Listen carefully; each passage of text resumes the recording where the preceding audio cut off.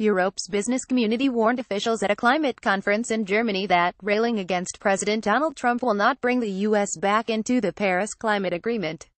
If you're trying to push them away, then the possibility of folding the U.S. back into the deal becomes unlikely, said Business Europe advisor Leon de Graaf, referring to an effort from European officials to prevent Trump from attending climate conferences. The EU should not treat Trump any differently than any other world leader, de Graaf said in remarks Thursday at a climate conference in Bonn, Germany.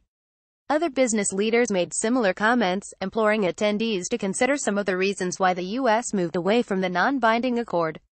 U.S. Chamber of Commerce official Stephen Ewell, for instance, explained to the EU's foreign audience that Trump moved away from the deal because he believes it shackles America's manufacturing sector.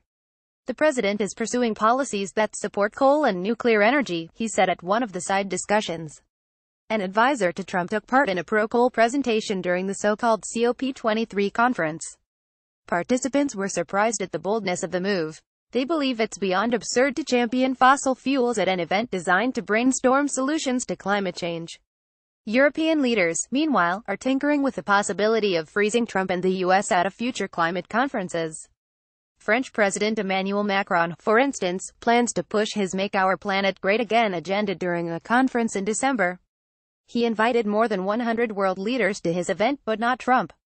Instead, he invited lower-level U.S. diplomats. The rest of the world needs to get on and negotiate, and treat the U.S. as more of an observer in the process, and the U.S. should act that way, Greenpeace International Director Jennifer Morgan, who has been a participant at such conferences for years, told reporters.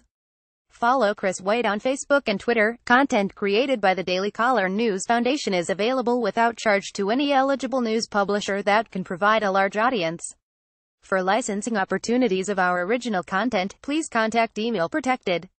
Tags Donald Trump, Emmanuel Macron, Energy.